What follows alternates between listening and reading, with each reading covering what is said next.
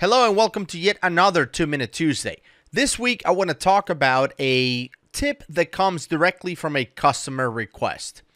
Recently we had a customer that asked me, hey Gus, is there any chance that I can dynamically make a field within a business process flow go into read-only, based on a condition? Basically, do what we can do with business rules, but on a business process flow. And obviously, with a business rule, we really don't make fields read-only. They don't also apply specifically on a business process flow. We only apply business rules at the form level or at the entity level. But there's actually a way to accomplish this. And I think we're going to go over the 2 minutes, but nonetheless, let's start the countdown and let's go. So let's go and pick an opportunity in here. Just any opportunity, doesn't matter. So here we have one that has been on the develop stage for 7 days. And let's just pick a field here like the customer need, just the first field in here. And let's just say that we're going to make this field read only when a condition happens. Now, I already kind of started a business rule based on an estimated close date. Because we're recording this at the beginning of August, I'm just going to say that anything that happened, before the end of July, will I don't know, maybe lock the field or make it read only, and anything that happened after July will make the field not be read-only, something like that. It doesn't really matter. What I'm trying to illustrate is the effect.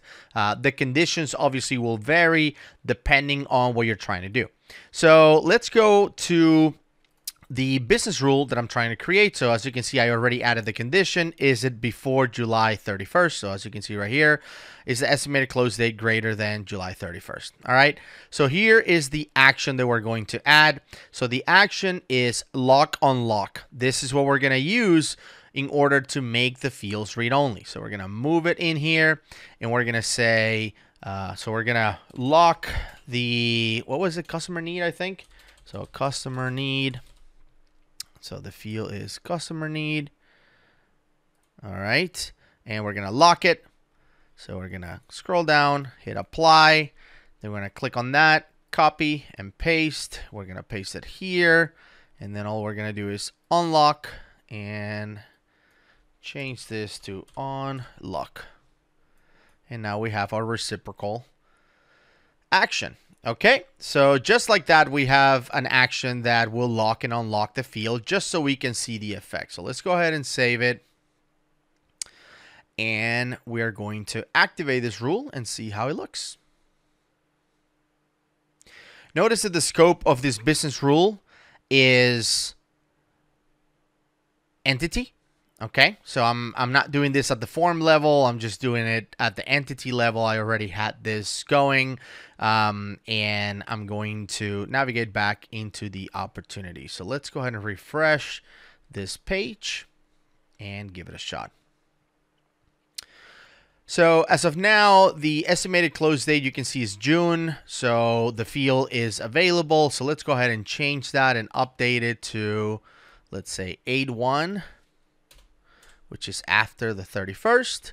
And now, as you can see, the field is locked and read-only. That's the effect that we're getting to. So once again, use the filter or the condition. That is something that you will adapt. You will change it. But the idea is that based on a condition, you can actually now lock fields within the business process flow depending on a situation or a requirement from the business. That's the tip for this week.